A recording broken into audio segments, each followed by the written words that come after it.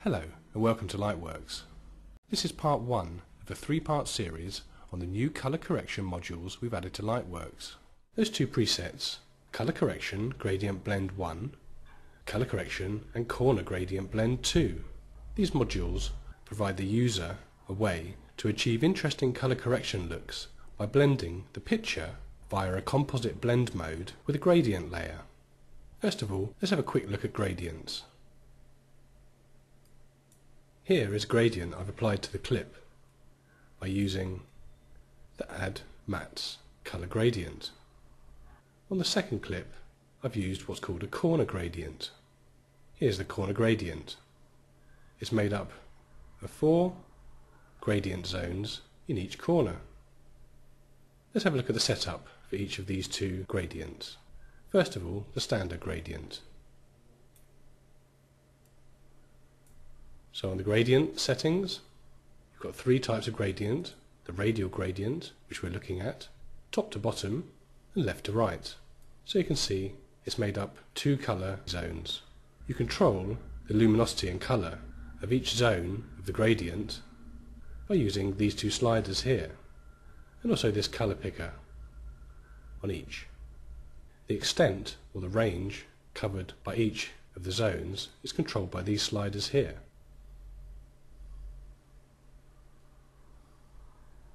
There's the range of the white, and here's the range of the black.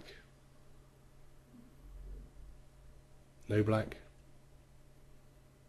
full black range. Change the black extent again.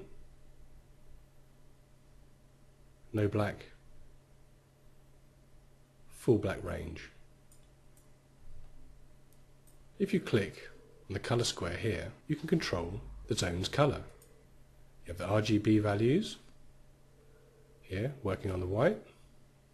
Go to blue, pull out the greens, pull out the blues, and you'll notice you also have a colour wheel as well, where you can select these values.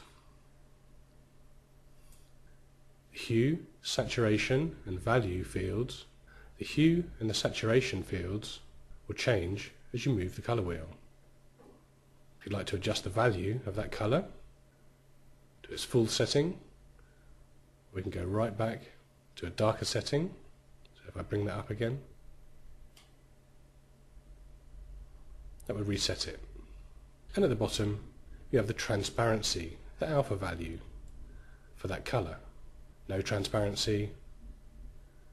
As I pull away, you can see the pictures revealed underneath. So no transparency with the alpha set to 255. Let's have a look at the settings for the corner gradient. The corner gradient is slightly different. We don't have the option to choose the gradient type.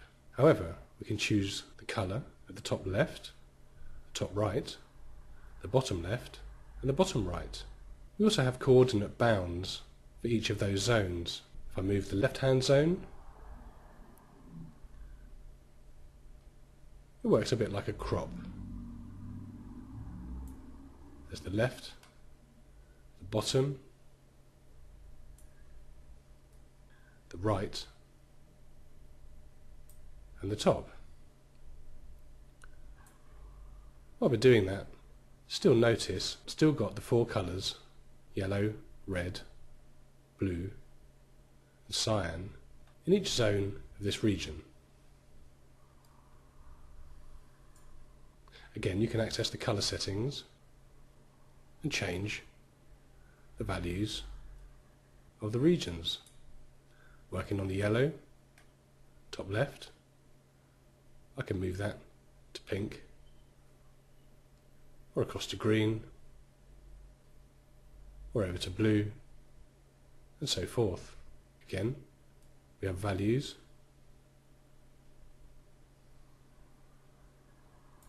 And transparency. I pull away the transparency on the top left corner of the picture is revealed underneath. So how's that useful to us? Here I've got a picture of a drummer shot by an ARRI camera. Now, you don't need to know what an ARRI camera is. However, the quality of this picture means that it's very flat as far as its exposure is concerned, allowing for lots of interesting colour correction to be applied afterwards. The picture contains lots of dynamic information, but as we look at it in its raw state, it's very flat. Let's get going and apply one of the new composite colour correction blend mode effects to it. I just open my effects palette. I'm going to apply, first of all, colour correction and gradient blend 1. Let's just collapse these down so we can see the three elements of the new correction presets. The first layer is our standard colour correction. The second layer is a blend effect, and the third layer is the gradient. Now our picture of the drummer can have colour correction applied to it and will be blended through these settings here, through these blend modes, with the pixels contained in the gradient layer. Now if you want to find out more about blend modes, you can find it on the link that's on the screen. Blend modes take two pixels and perform a function on them. They can add their values together, they can subtract their values together, they can multiply them, they can screen each other, they can be overlaid, they can react with soft or hard lighting, they can lighten each other, darken, the result could be the difference, or could be based on the luminosity, or dodge or burn values. You'll probably find a handful of your favourite ones to use in here. What we want to do is blend our drummer with the gradient via these blend modes here in this module. The combination of these three modules is very powerful and can achieve all sorts of different results, from very subtle results to extreme looks. Let's put a stylized look together. With our shot of the drummer, I'd like to achieve this end result. We've got a darkened border eating into the picture. It's not like a vignette, although it does have the shape of a vignette. Where the blacks eat into the picture is controlled by the radial gradient. Notice how some of the areas of the picture are being picked out, and the black is eating into the colours in different ways.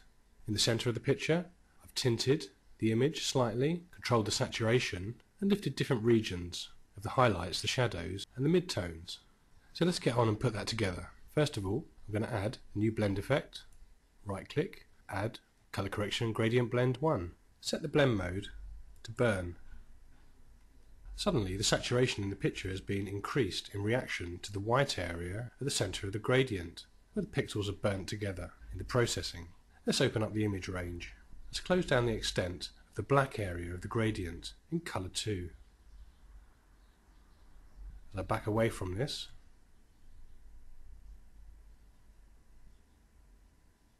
the whole picture opens up.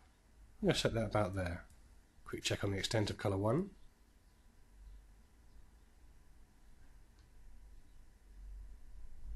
There it is coming through.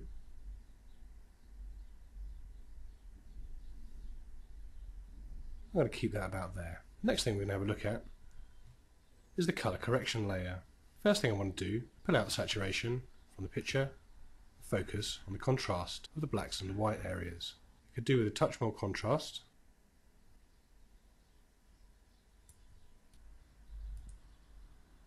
Touch more brightness. And some gain. I'm going to push the gain quite hard to really lift out the white areas. Next, let's inject the colour back to the picture to about there, keeping it nice and rich desaturated. Over to the colour wheels. I'm just going to lift up the highlights with this slider here, just a touch, to about there. In the mid-tones, I'm going to warm up the mid-tones, pushing to about there. I'm going to leave those colour wheel settings as they are. To the RGB tab, I'm just going to lift up the red gamma, just push some more general warmth into the picture, lift up the green, and on the red gain, I'm going to push that up a bit as well. Okay, that's alright for there. To the Hue Saturation Value tab, I just want to pull back on the saturation level here. And go right back. Just want to take out a touch. And on the scale, I'm going to back off again bring it back in,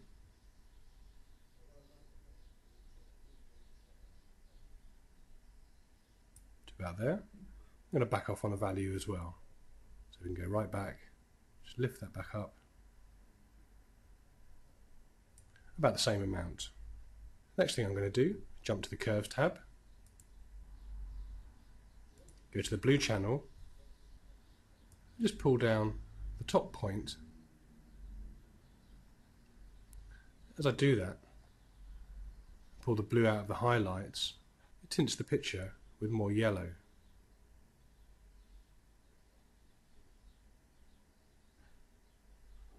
Just going to take a touch off the top. Into the Luminance tab, I'm going to put a midpoint in and just lift up the mid-range of the picture. So that's completed to look nicely. Remember to experiment with all these values, as there's many different combinations and a huge variety of different looks can be achieved with those simple 3 modules. In the next part of this tutorial, we'll have a look at working on a different effect. We hope that's helpful and you enjoy the new presets. Don't forget to save them as a template and build up your library of colour looks. Thanks for watching.